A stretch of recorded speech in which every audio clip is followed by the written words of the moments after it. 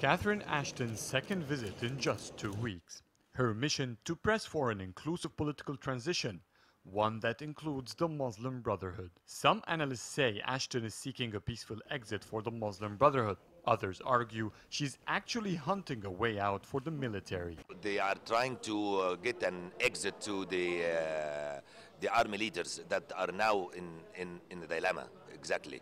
I think that they are in the middle of something that they cannot have an exit out of it. I think Ashton, which was a negotiator, Europe is a part in the political process in Egypt and it's still a part. Ashton met interim President Adel Mansour, Vice President for International Affairs Mohammed and Defense Minister Abdel Fattah al-Sisi.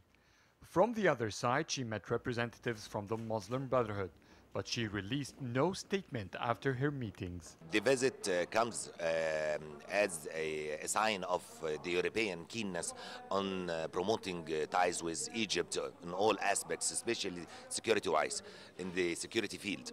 Because the European Union is very keen to keep the stability and security in Egypt, and what is happening since July the 3rd, what they cannot call till now, it's a military coup.